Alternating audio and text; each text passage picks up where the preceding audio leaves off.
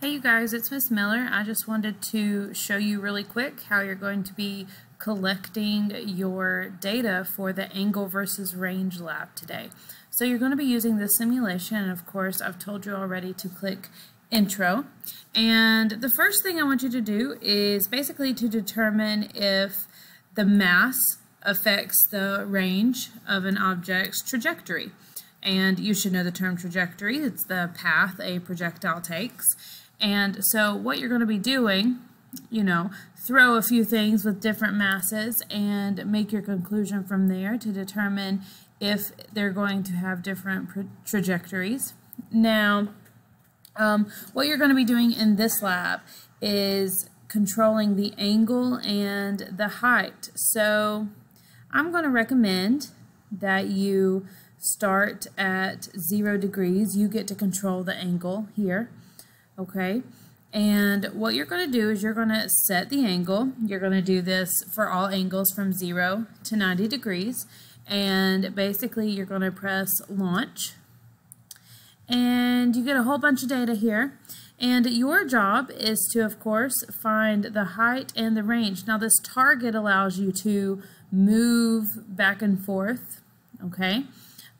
So I can put this on the target and I can find my range. Range is horizontal distance, how far in the X direction it travels. And now we're going to be also looking at the height. And right here, so this little tool, if you can put it on a point, it will show you time, range, and height for the different points. So we have our highest point here at 10.42 meters. If you don't want to use the little tool, you can also use a tape measure.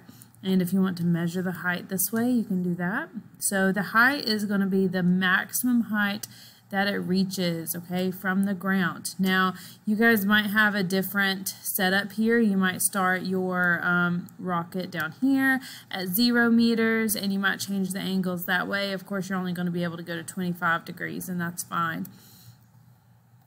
25 to 90 degrees, but you're going to be measuring the height and the range for these various angles, okay?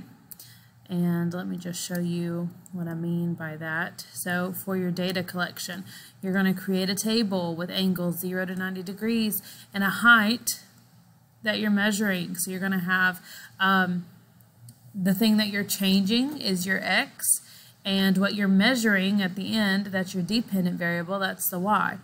And so then you're going to create another table where you're measuring the range, so angle and range. Now, if you would like to make this in one big table, that's totally fine. Just be careful, because in your analysis you are going to go and graph angle versus height and angle versus range, and make sure, of course, your angle is your independent variable in all of those cases. Now, you might do something where your initial speed is pretty big. So I'm going to change my initial speed here, and I'm going to change my angle. I just want to show you this setup a little bit. Let's see. I think I can erase everything that's happened so far. I can put my tools back, and I'm going to press launch.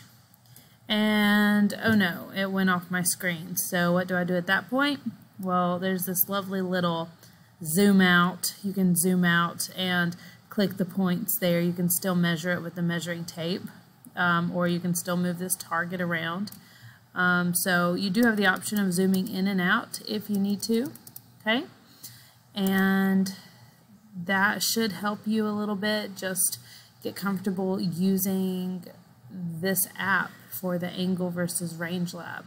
So let me know if you need any help, and I'll see you guys later.